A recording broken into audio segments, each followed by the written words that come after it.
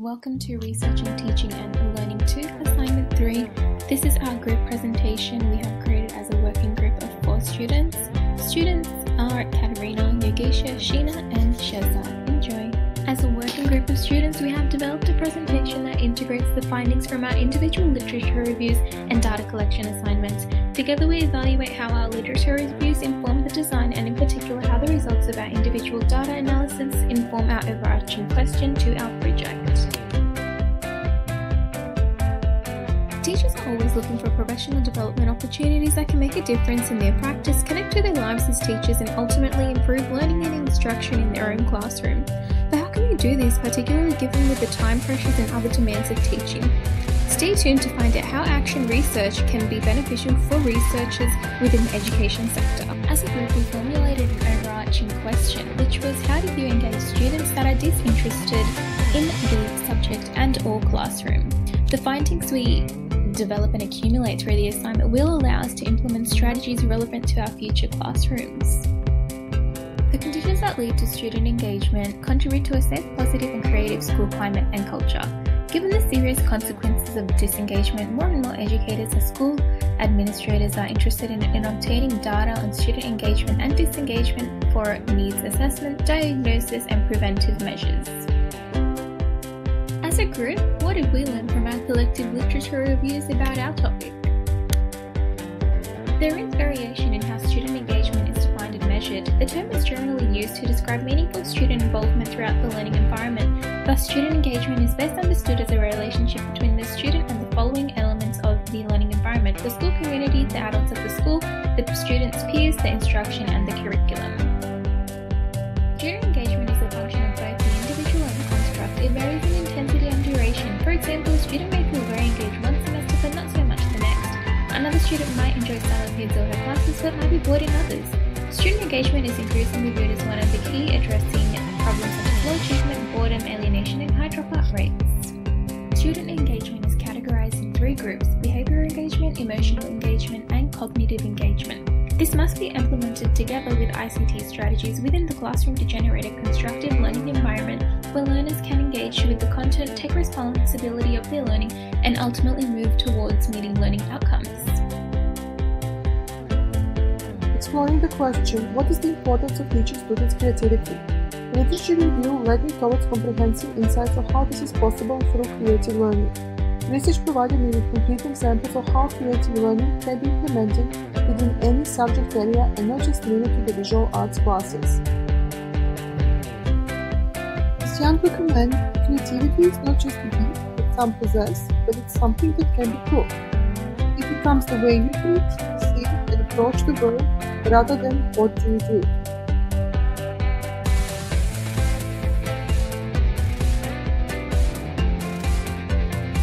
In teaching, we have detrimental value on how students and teachers creative learning. Using creativity to approach all of our lessons, we use approach it with curiosity, interest, seriousness, meaning, and make it our own.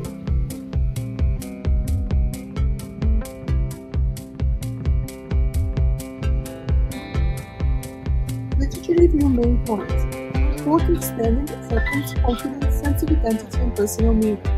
Find balance between direct instruction and independent learning.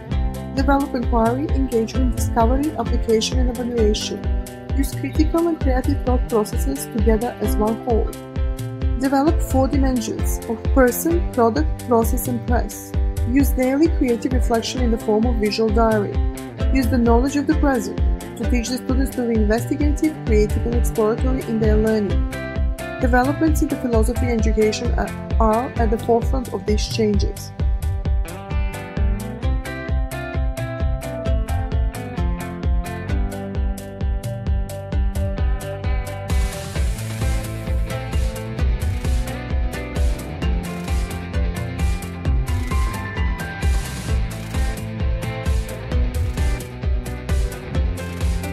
We learned that there are several reasons why students are disengaged in the classroom.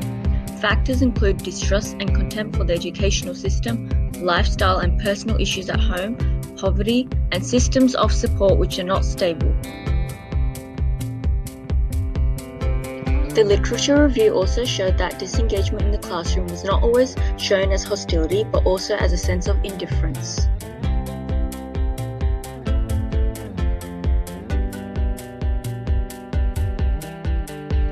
The data collection protocol carried out for this research was an online survey. The reasons for carrying out the research through surveys are the simple format and ease of access for all students. The survey for this research was specifically created for only students to participate in.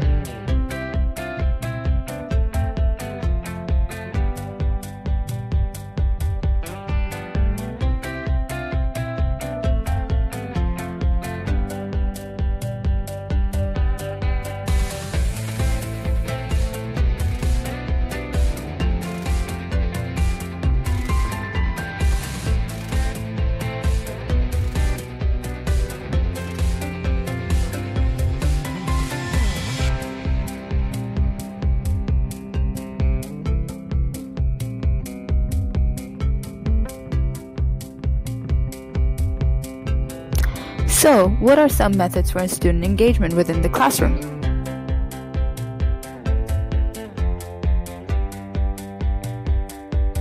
Visual literacy is a concept of decoding images and being able to connect visual content to meaning, as well as developing a schema based on association and personal experiences.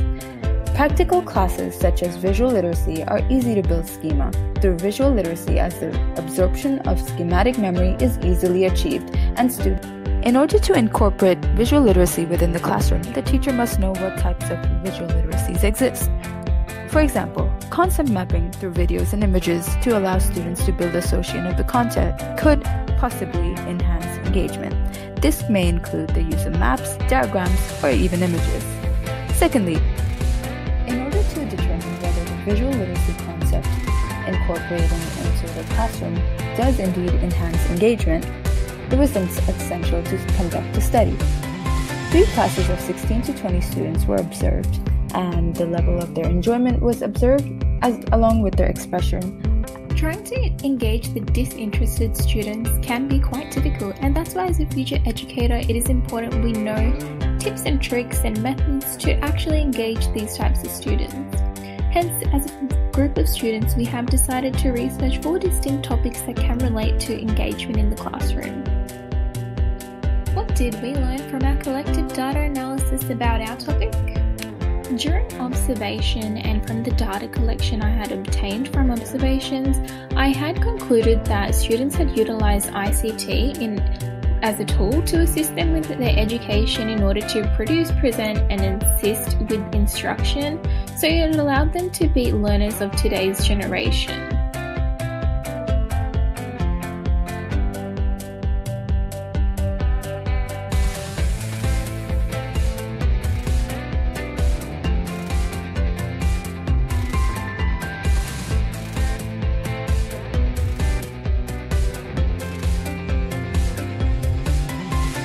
Brings us to the final part of our assignment, where we talk about the action research study that we had undertaken. So we will be talking about ethical considerations, data collection, research questions, and the data that we have obtained.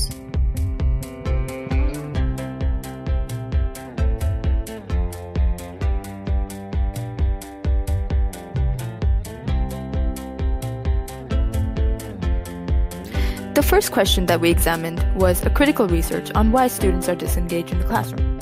High school students are often disengaged within the classroom, and the literature review was. The second question that we explored was, what is the impact on visual literacy-based learning on student engagement? The impact of visual literacy-based learning was explored. The third question that we explored was, as future educators of today's generation, how can we implement ICT within our classrooms to engage our students? Today's ever-changing society incorporates students becoming disinterested with paper and textbook-based classwork. As an educator, we must utilize ICT as a tool to engage students. What is the importance of teaching students creativity? Not only are creative subjects selected by the students themselves, but they consist of students. All of these research questions discussed lead to one overarching question, which is, how do you engage students that are disinterested in the subject and/or the classroom? all researchers should consider ethical considerations when undertaking an action research study. So research that involves human subjects or participants raises unique and complex ethical, legal, social and political issues. Research ethics is specifically interested in the analysis of the ethical issues that are raised when people are involved as participants. As a group, we considered ethical considerations before taking out our research.